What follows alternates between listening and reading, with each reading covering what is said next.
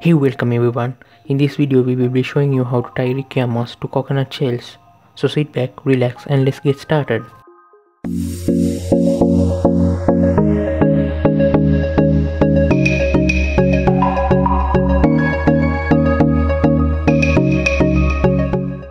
The moss floats if it is not tied down.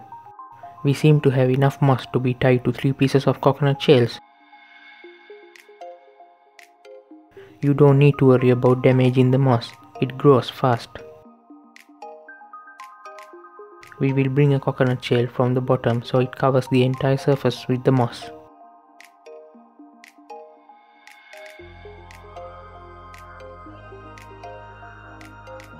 We will use some string to tie them down. You could also use fishing line.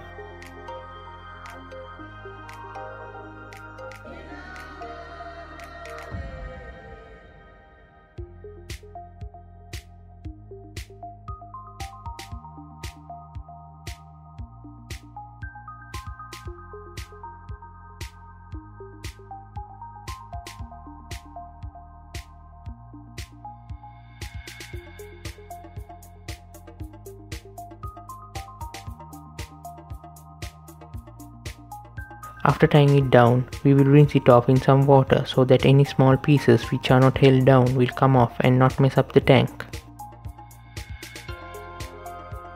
You could thereafter place it in a tank in any layout you prefer. You could even try making a carpet out of it.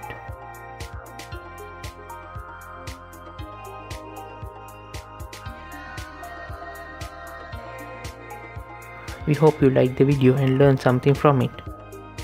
Feel free to comment your thoughts below and remember to subscribe for more videos.